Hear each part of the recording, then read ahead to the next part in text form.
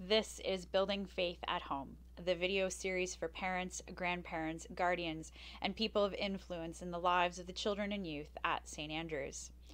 Today's Building Faith at Home is all about Lent, because this is the first Sunday in Lent.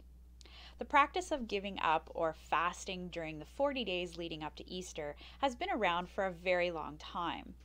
During Lent, as we work through living without that item that we gave up, we are encouraged to lean on Jesus in prayer. And as we lean on Jesus, we deepen and strengthen our relationship with Him.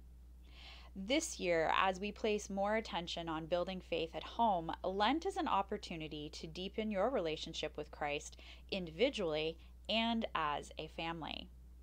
Our recently updated youth and family portion of the church website is where you'll find a number of suggestions for Lent 2021.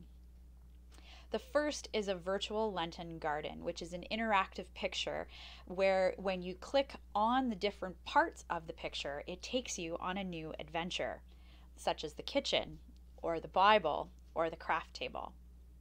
Next, you'll find a list of 40 daily suggestions, one for each day of Lent. If you're looking for some screen-free time, then why not try the What is Lent booklet? It provides background, Bible reading, puzzles, activities, all to complete now and in the week leading up to Holy Week. Lastly is my personal favorite, which is the giving calendar. You follow along the calendar like a game board and make a donation or say a prayer based on the suggestion of each day. Now, you are going to see that there are recommendations to donate penny amounts. I'm going to suggest that you round up to the nickel.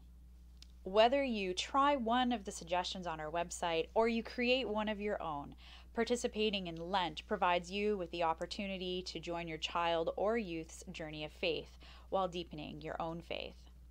So until next week, your family is unique, and so is your family's faith-building experience.